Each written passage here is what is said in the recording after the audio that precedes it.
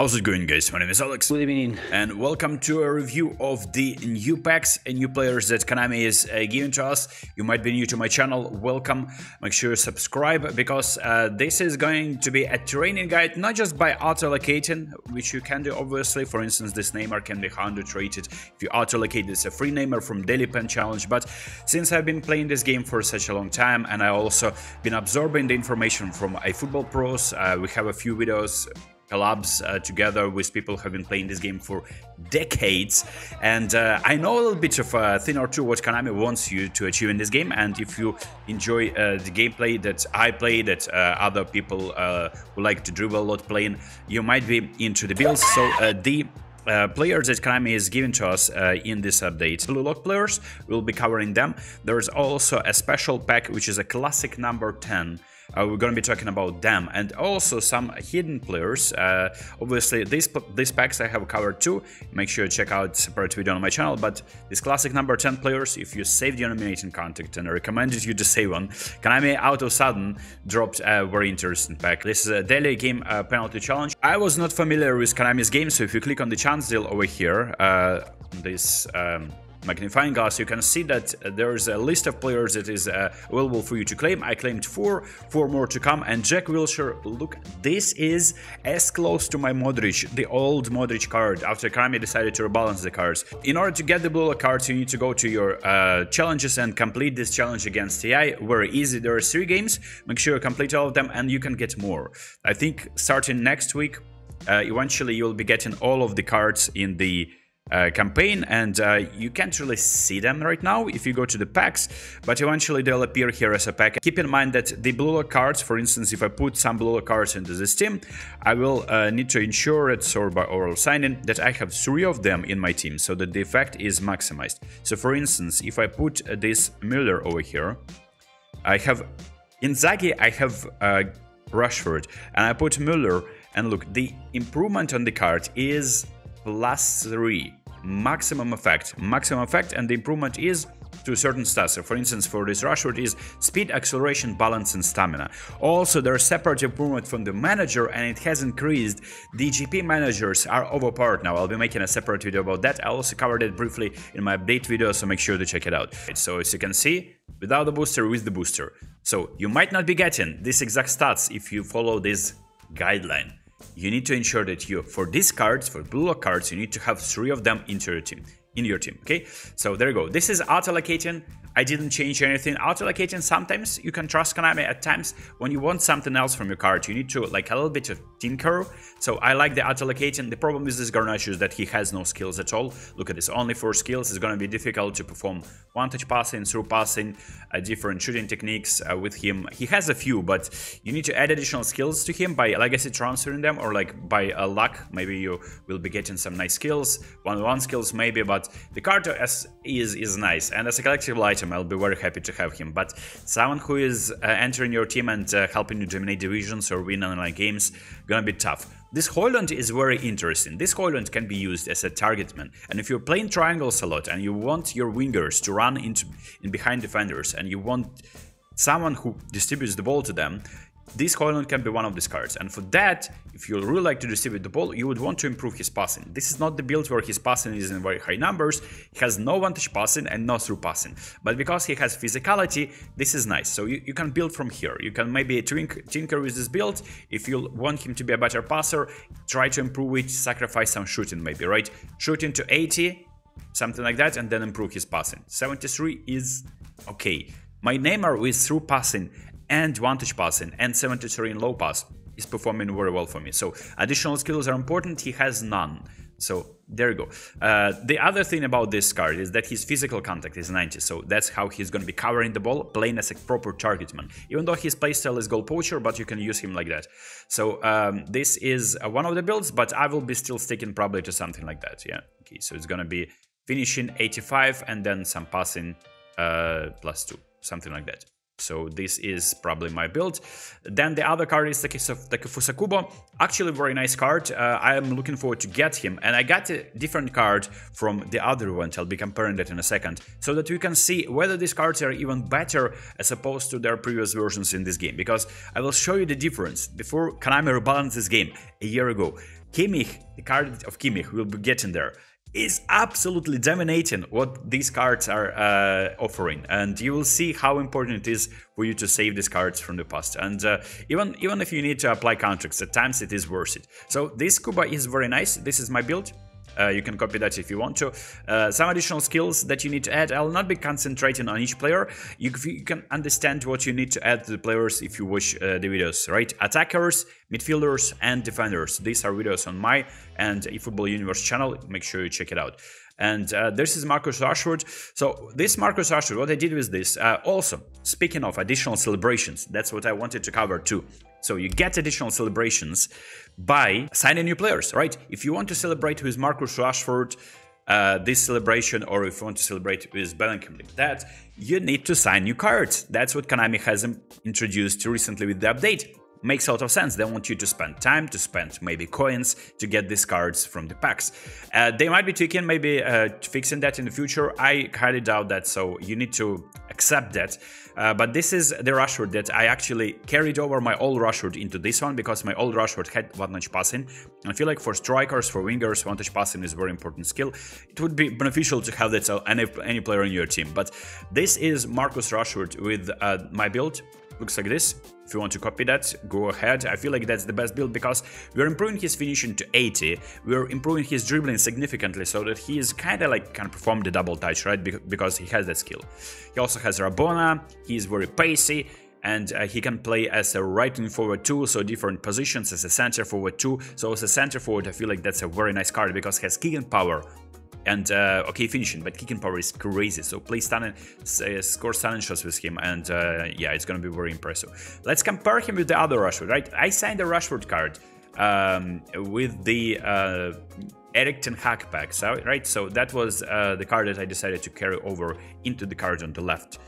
Did I make a mistake? Tell me, because that's auto-allocating according to the cards without the booster. So card on the left is getting the booster, so it's getting +3 to very important stats.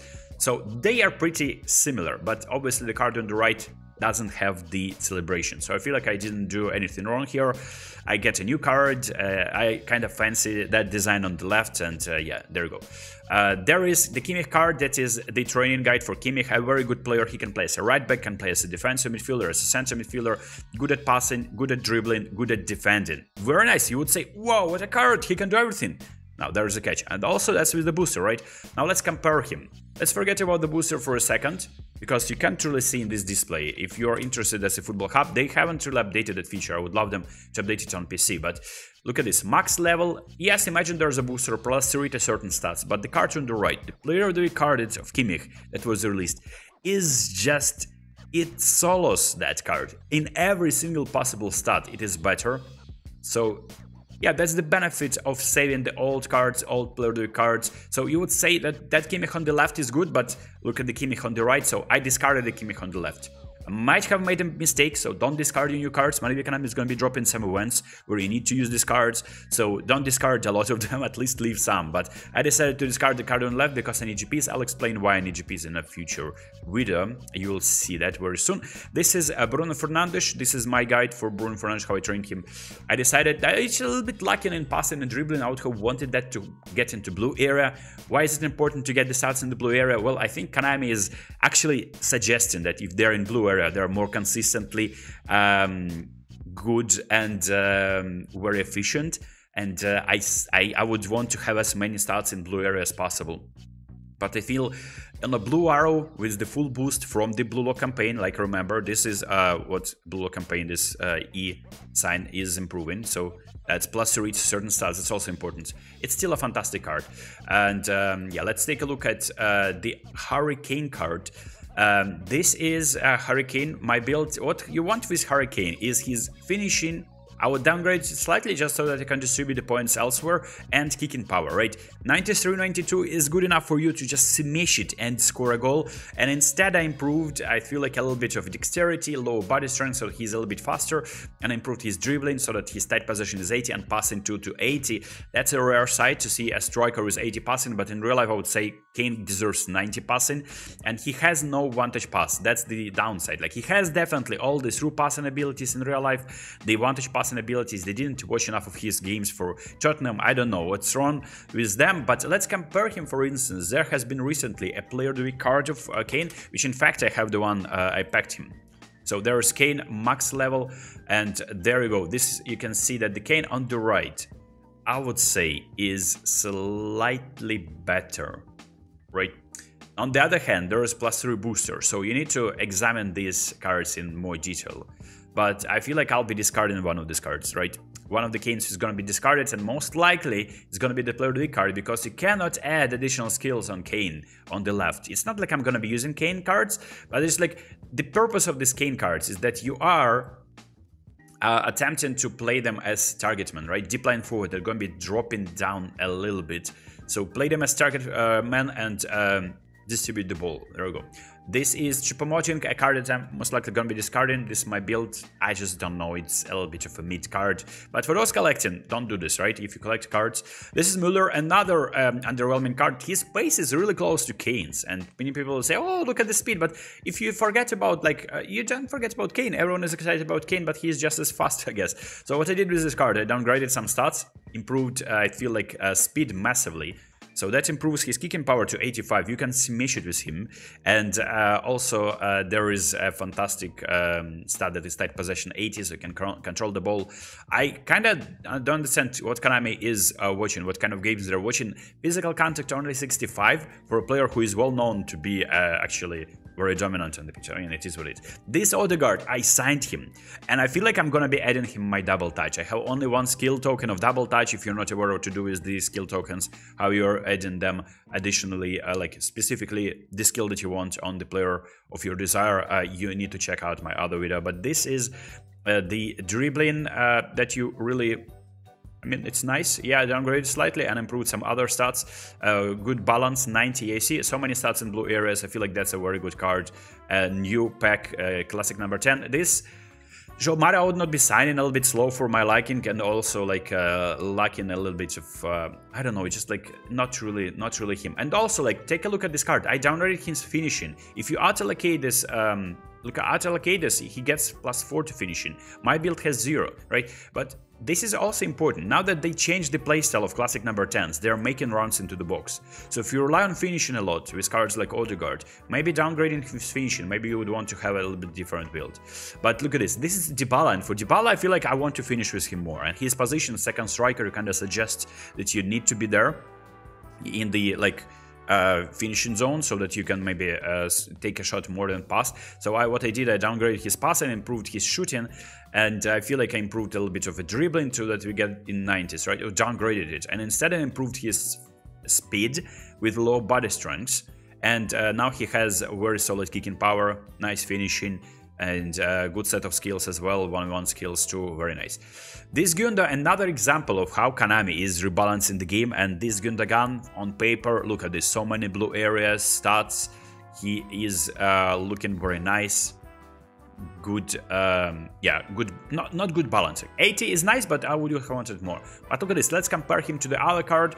If you had the privilege of playing this game before, and because Konami is allowing you to carry over these cards, right, from one season to another. I don't remember, that's like last year's card, probably eFootball 2023 though. But this is Gundogan from City. And it actually solos the new Gundogan, right? So this is just max level without the manager boost. I'll be explaining how new manager boosts works in my separate video, I think tomorrow. But look at this. Absolutely not even a contest. Not even a contest, right? And the best part about the Gundogan on the right is that he has much higher defense awareness, +16. So he can actually defend. That's insane, man. I have no words. And besides, the card on the right has box-to-box playstyle, which is equally good for defending and attacking, because he will be making the runs in attack for you too, trust. So this is Ganso, a card that I actually signed, and I feel like I'm gonna be trying to achieve something like that with him. I signed him for the reason that he's playing the Brazilian league, and I'm building a Brazilian team for the events, right? There is going to be a lot of events with Turkish league teams, Brazilian league teams, and in order to complete them fast, you play against the AI, you may sim the game, but in order to complete them as fast as possible, so you're not wasting your time, you would want to sign a card like that, or sign any Brazilian cards, so that they're in your team and are improving the multiplayer points. So I signed this card because besides it's a 4-star contract, right? 4-star nominating contract, I had one sitting in my my inventory, and I used it. This is Grealish. Like, I really want to get this card. Orchestrator, a very unique playstyle, and also he is decent because he reminds me of my player Duke Modric. I'll compare him in a second. This is the build. 8 points in defending, and he's really good. He's really close to that Modric. Close defensive awareness, almost like not close, a little bit underwhelming. I would rather want 5 points from aggression to defensive awareness, but it's still nice. Good at dribbling, good at passing, and absolutely like. And I kind of like, it's a period when I started watching English Premier League, I would say, when Wilshere was injury free. These are very good times. Very competitive Arsenal team. They are right now, and it's really interesting to see how the English Premier League will be panning out. Right, the fight for the title is on. Like, look, this is the Modric card from the also 1 year ago. They were releasing overpowered cards. Like, look, the card on the left was supposed to be premium card, right? Boost your epic cards. Even though Konami is giving you for free a card like that, but usually this is a card that you would pack with like 1, 2, 3, 5,000 coins. The card on the right is my Modric that actually signed with a free try, and you could have signed it from PlayerDuke for 100 coins. And if you did, congratulations. That's my favorite card in the game, hands down. He can do everything. He can pass the ball, he can defend, he can dribble, he can finish. And he has fantastic balance. And also all of the skills are there. This is the Savage. Also, if you completed the penalty game and you have a try, you can get him. I think I auto-allocated, it's fine. A little bit slow, acceleration 67, so he's not going to be reaching his top speed in time. You would want to have it at least at 70, but it's a little difficult to improve. You need to sacrifice defending, and don't sacrifice it. Defensive awareness is the most important stat for defender. Check out my defending video with eFootball Universe channel. Now, this is final card for the day. Thank you for watching. If you watch till the end, please comment White Rabbit so that I know that you're watching till the end. You're a dedicated viewer. I really appreciate that. Besides, you might be interested in how you are training the card that you just pulled. So this is Chakanoglu. This is the training for Chakanoglu. I think this is a nice card. What I did, I think I sacrificed some stats. So they're not like 95 or like they're 90, but instead I improved his defending, right? So if you play him as an orchestrator, he's gonna be somewhere in the middle. And I really want to stop the attacks before they're reaching my defenders. So having defending stats, that's why I rate the Modric card so much, is very beneficial in my opinion. So this is the review of the cards. There's gonna be a lot of videos this and next week about the new update, because Konami has really been working hard on this update, and a lot of Easter eggs, a lot of new things in the game. I'll see you next time. Make sure you subscribe with notifications on, because I'll also stream twice a week. Peace.